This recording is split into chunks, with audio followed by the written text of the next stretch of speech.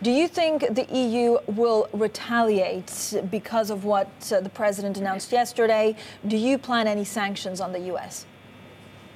I think it's very premature to have this type of a discussion, but I think it's already quite clear from the reactions of yesterday and today that the decision of the United States federal government and the announcement of the American president was very disappointing for all of us, and it clearly will have the consequences, because I think we must not forget that the Paris Agreement is an international treaty which was carefully negotiated, approved, signed, ratified, and it already entered into force. So it's very difficult just to say, okay, now we are simply not going to respect that.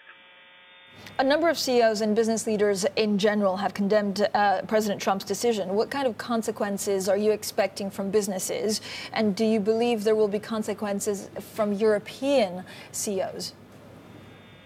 I think that first, I would like to say that if you look at it from the longer perspective, I mean, this decision we can really describe as a planetary mistake, because the world right now is going through the fourth industrial revolution, and the decision of the U.S. federal government is trying to push U.S. back to the second industrial revolution. And we are working very closely with many of the American cities on the global covenant of mayors. I have seen already the clear statements of the governors of Washington, New York, and California, and I'm going to meet Governor Brown next week in China.